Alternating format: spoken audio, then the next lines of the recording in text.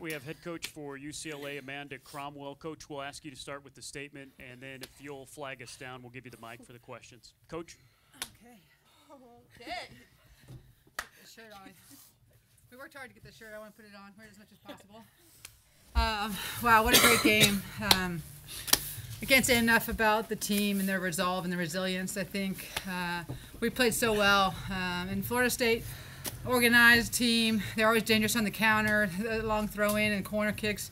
And we knew they're a team that always fights and scraps, and they've scored so many goals after the 80th minute, and I was in my mind as they had a couple long throw-ins there. And this girl next to me came out and snagged a few, and these guys were winning head balls, second balls, and it was a grinded-out game. It really was. And Cody's goal in the overtime was just phenomenal. The timing of the run, the ball, and then the first time finish. I couldn't be more happy. Questions?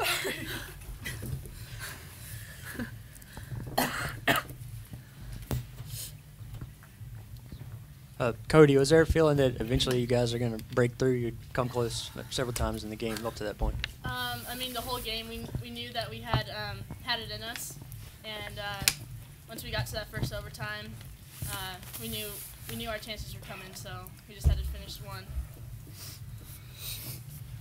Coach, obviously the conditions were a lot different than they were Friday night. How did you prepare your team for the game, and then everybody else? How was the footing out there tonight?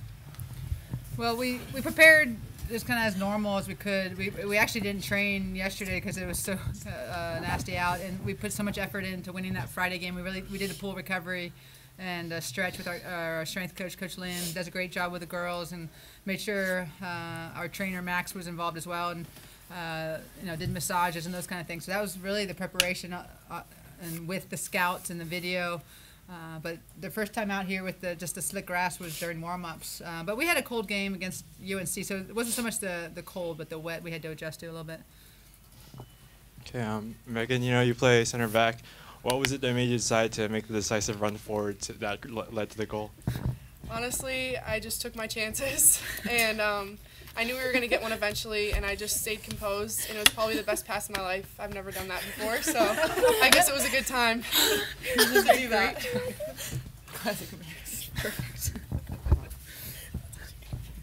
Coach, you've gone on a little bit of a murderous row run here to win the national title. Can you reflect on that a little bit and what that sort of says about this team?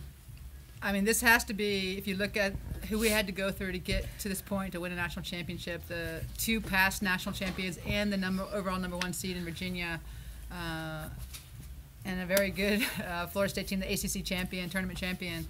If you look through the history books and look at the RPIs of teams we had to play, even San Diego State and Kentucky, I mean, those are very good teams that gave us some issues. And I think if you look back, it might be one of the best runs ever.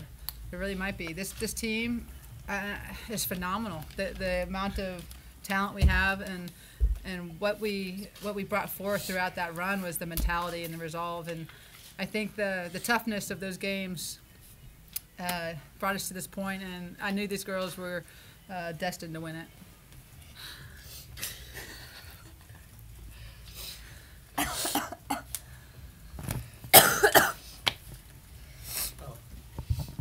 Just Sammy, you hear from your sister coming into the game, and did she give you any words of advice or motivate you a little? Yeah, she called me before. She's at camp with the full team right now, and she just said that she's had a lot of experience playing Florida State. She said they're a really good team, but she had noticed by watching all our games that we're we have a lot of talent. We play good soccer, and she wished me luck, and she just said that she thought we could do it. So that was really good to hear from her.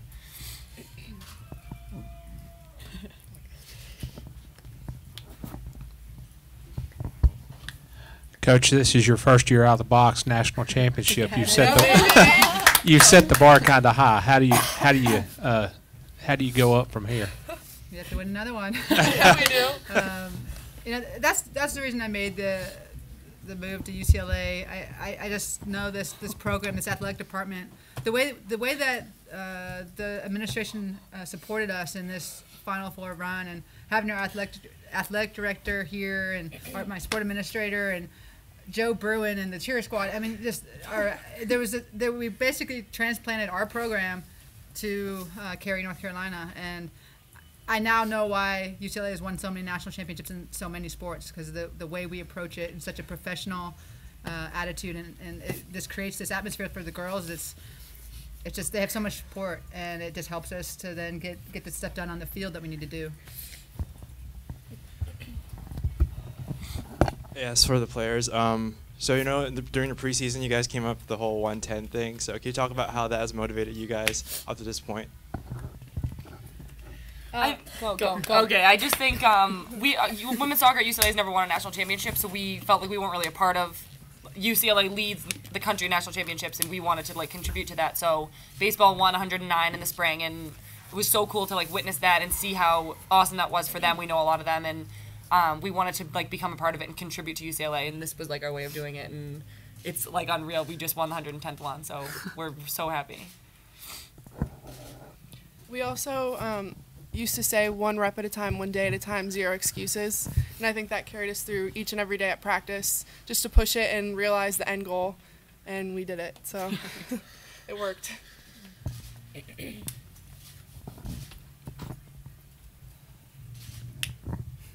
Megan, can you tell us about your evolution into being a starter right next to Abby? I tell you what, you guys are hard to tell apart. We were just looking at some photos even from the celebration, and we couldn't quite tell. And but I guess that's a good thing that you remind people of her on the field. But just walk us through your season and how you made the most of it. Well, going into preseason, I just wanted to. I felt like junior year was my biggest year. I was like, this is the moment I got to step up. I've learned. I've had many experiences, and I knew that from those experiences, I could come into my junior year and possibly make a difference. And it was just a matter of stepping up and doing it. And started off, Gabby came in, and she's a national team player, great player. She's amazing, and just the way she plays. And I was competing against her. So in the beginning, it was me and Gabby going at it, and it was every game at a time. We just kind of had to go through and see who was going to step up that time. And in the beginning, she stepped up, and then I would step up. And then I think the biggest change was when we went to North Carolina.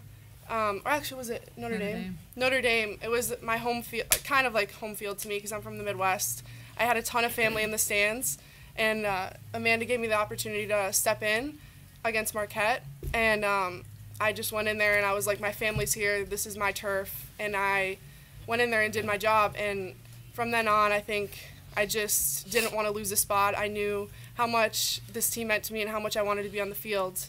So every game I went into it and just put my heart on the field, and from there, I mean, I learn from Abby too every day at practice. I watch her habits, and I just try and mimic them, and then I learn from Amanda, and the people around me are supportive of me, so I've just done the best I can, and it led me to this, so it's a great opportunity I was given.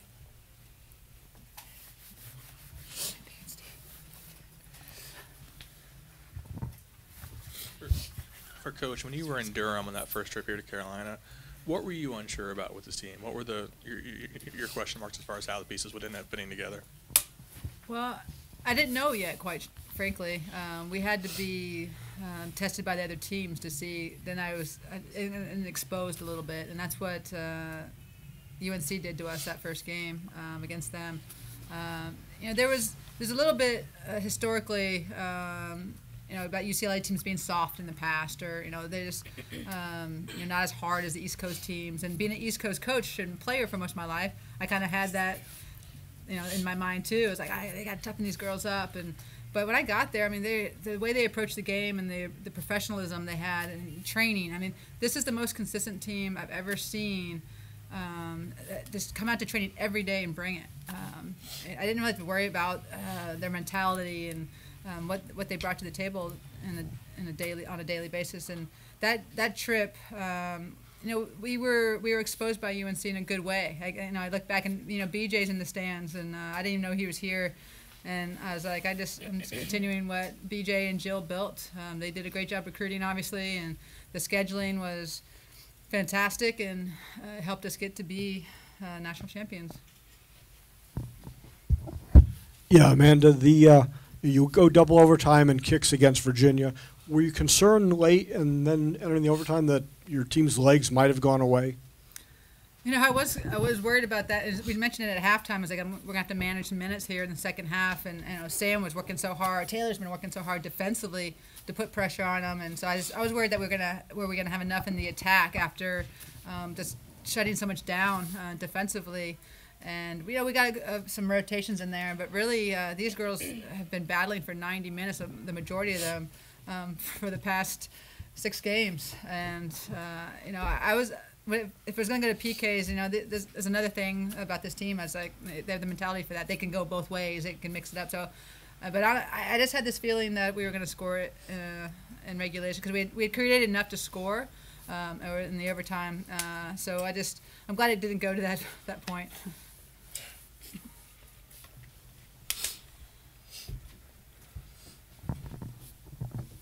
Coach, on Friday you mentioned how you guys pushed Allie forward and then she got the goal, but it looked like the Allie was attacking so much tonight. It almost looked like you were chasing the game, but it was tied. And then in overtime, I was down on the field. Caprice ran right by me, and Jenna slipped back and covered for her. Mm-hmm. It's a gamble, and I suppose with Megan it was a gamble too, and it led to the goal. But just talk about the strategy and the calculated risks that you take, and I'm sure that coaching goes into some of that. You teach them that.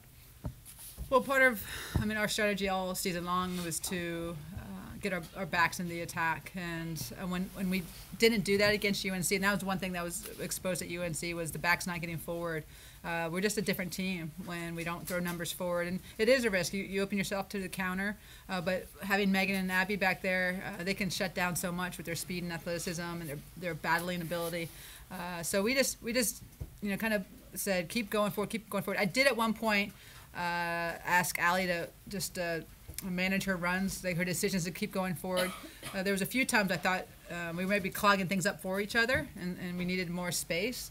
And also I could tell she was getting a little knackered. And Caprice, those guys are machines. They're so fast and so fit. And with Megan going forward, she does that a lot in practice. She'll go forward. I think she fancies herself a front runner. Really, she probably wanted to shoot that rather than slip it to Cody. But yeah, a great ball to Cody. The timing of the run, I saw it on the video screen out there after celebrating because we didn't have the best angle because it was on the far side, and I didn't realize how good a goal that really was. Just the whole dribbling forward, and we talked about that at halftime as well. The defenders dribbling forward or cutting inside, and how they had to play that ball quicker a little bit and get it off their foot before the seam shut down. Because Florida State's so good at dropping and making something look open, and also it's not anymore. So I can't say enough about that goal. Any more questions? How was the flooding out there? I thought it was fine. Yeah, Like, you mean the grass? Bad, yeah. I thought it was fine. I didn't really notice it that was that wet. No. It was a little slippery, but The ball skipped a little. yeah. Oh, I think it was more about how the ball was skipping than the footing. I can't say enough about this facility and the grounds crew and everyone that was a part of this because the field was immaculate, I thought. Field was never an issue. It was perfect. Coach, ladies, congratulations. Thank you. Thank you.